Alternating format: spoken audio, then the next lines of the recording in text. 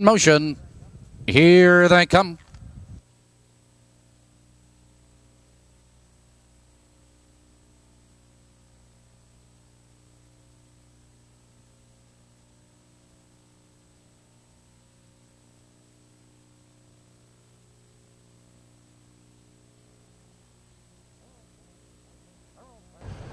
Earl Fan pacing, there goes. Incredible striker between horses. Mighty Oak Diamond is there. Between horses, Carolyn's Ace. Into the turn they race, and it's Mighty Oak Diamond. Now taking command, Pan Dancer. Slips through on the inside second, that's Carolyn's Ace. Parked on the outside third. Followed by Kitty Class, tucked in fourth by 2 lengths. Followed by the Source. On the outside of horses, that's Incredible Striker. Followed now by Ideal Balance. It's Garrick Yates and Sunny Rabbit at the end. They're driving by the quarter. 28-1 the quarter, and Mighty Oak Diamond draws clear by 2 lengths. It's Carolyn's Ace second by 3 lengths. Pan Dancer third, now a length Kitty Class, followed by the Source. Here comes Ideal Balance first over on the outside. On the inside, Incredible Striker and Garrick Yates approaching the half-mile marker. And Mighty Oak Diamond opens up now by 3.5 lengths. It's Carolyn's Ace second by 4 lengths. It's Pan Dancer in third and Kitty Class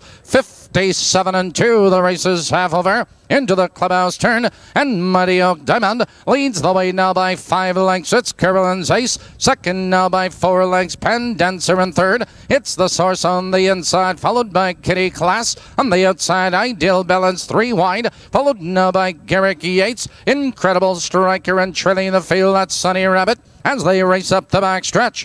And your leader up front is still Mighty Oak Diamond. They're by the 3/4 mile mark. 3/4, 1:26 as they sail around that far turn. And Mighty Oak Diamond is opening up the lead now with every stride. It's Carolyn's Ace in second. It's Ideal Balance in third, and Pan Dancer. Here he comes turning for home. It's Mighty Oak Diamond with the lead. On the inside of horses, it's still Incredible Striker. Make that Carolyn's Ace as they come to the wire. It's Mighty Oak Diamond in full command.